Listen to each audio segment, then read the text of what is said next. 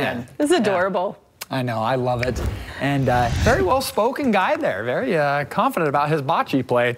All right, Abel Lish here with the credit out of the Wasatch Mountains. Beautiful shot as we start to see the green turn to brown. And these grasses up at the higher elevations are going to go to seed and eventually dormant. But look at that. You got to love it, folks. You got that sunshine dancing off the granite up the cottonwoods. Thanks for sending that in, Abel.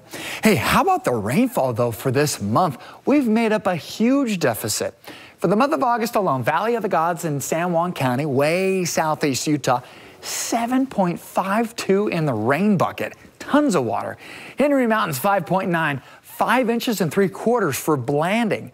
Panguitch with a ton of rain, 4.7 for Loa. Even Alta up in northern Utah, the mountains picking up quite a bit of water. Southeast Moab saw 4.31 inches of water. It led to 3 different flash floods so far this season.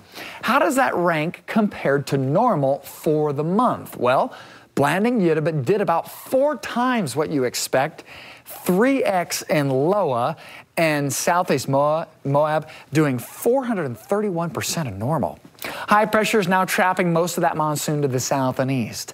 A little low pressure system swings to the north tomorrow. Today, quiet. Sunshine, beautiful, 80s. We keep the 80s tomorrow. This shallow cool front is dry, so we're not going to see anything in the way of clouds nor rain. Today is a beautiful one through central Utah, a little bit warmer than yesterday by about 3 to 4 degrees. 91 in Hanksville, 99 in St. George. To the north, we've got a beautiful one as well. Vernal, 84, mid and upper 80s across the Wasatch Front. Blue skies, but still a little bit of haze, courtesy of that fire, the Bolter fire out in Tooele County. Okay, 99 to 98. We do not move much, St. George. Look at that, almost copy and paste for the next 7. Labor Day looks good, 99.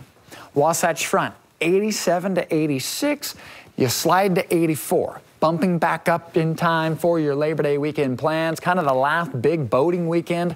You've got more clouds on Monday than you do on Saturday. So if you want to get outdoors, maybe on Saturday. All right, Matt, thank you.